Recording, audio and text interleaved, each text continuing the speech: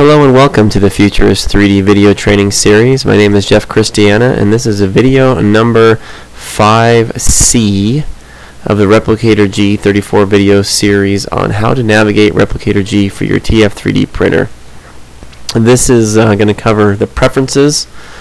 Due to recording length, I have to break this up into smaller videos, so we're going to cover preferences in detail. So we're going to go up to File, Preferences.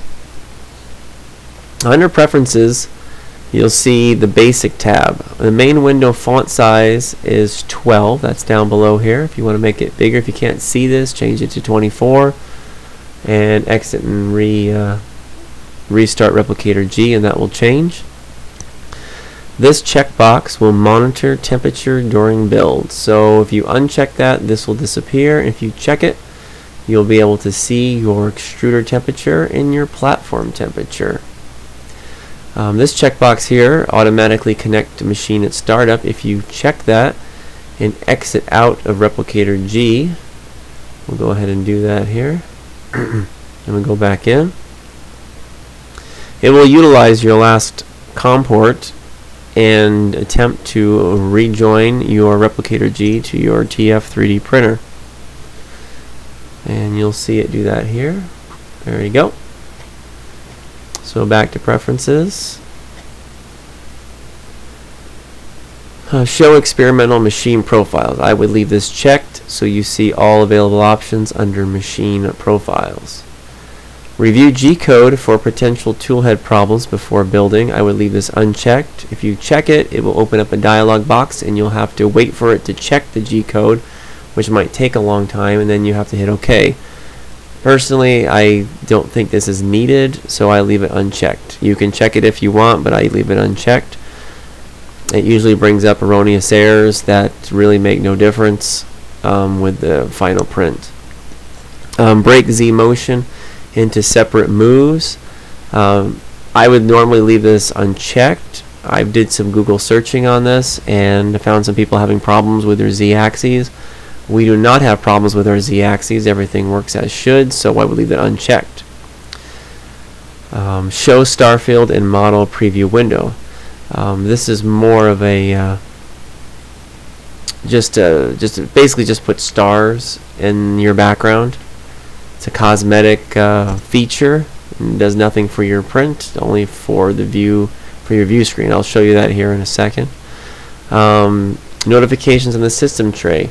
I leave this checked. This basically puts this colored icon, the ReplicatorG icon, next to your clock in your lower right hand corner of your system tray. So you can either have that checked or not unchecked. It makes no difference to the actual print. Automatically generate G-code when building from a model view. Now I would leave that unchecked. I normally like to generate my G-code, select my profile. If you leave that checked, if you hit build, it will already generate your G-code even though you've already generated it.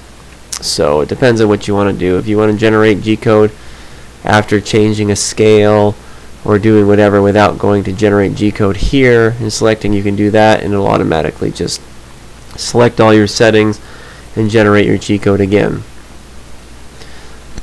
I normally leave it unchecked.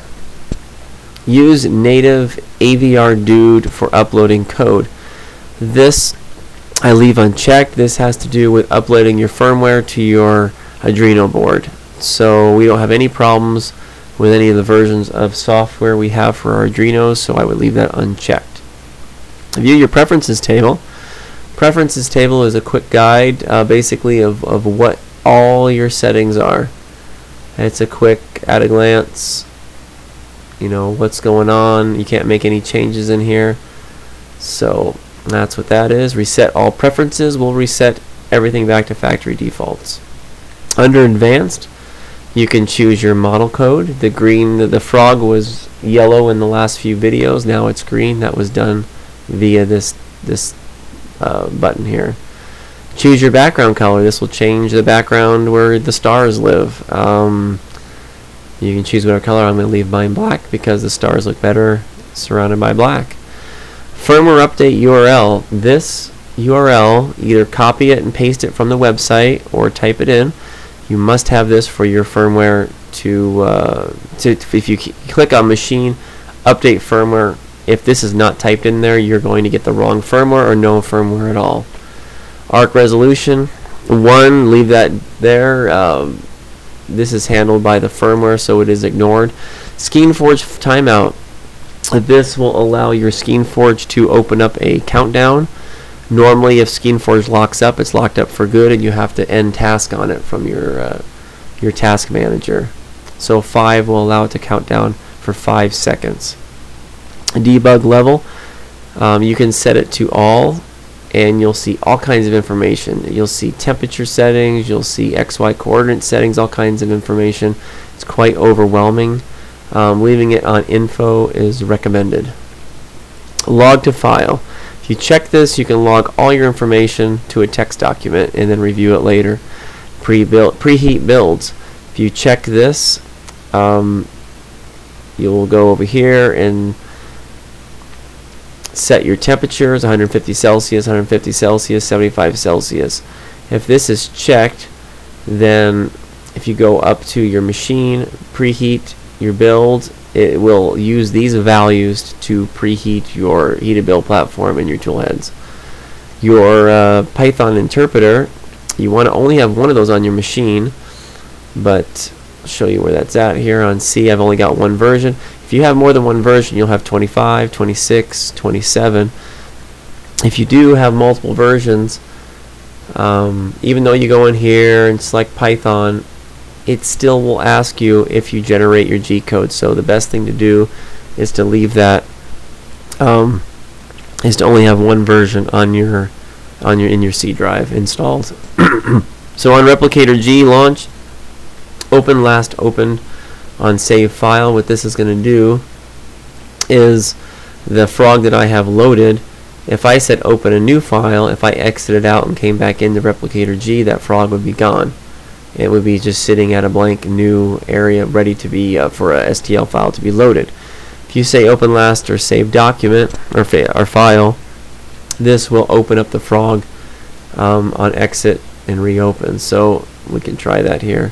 So that's pretty much everything in preferences. We've covered everything in basic, everything in advanced, and we're going to say closed, and we'll try doing that here now. We'll exit out of ReplicatorG, we'll open it up.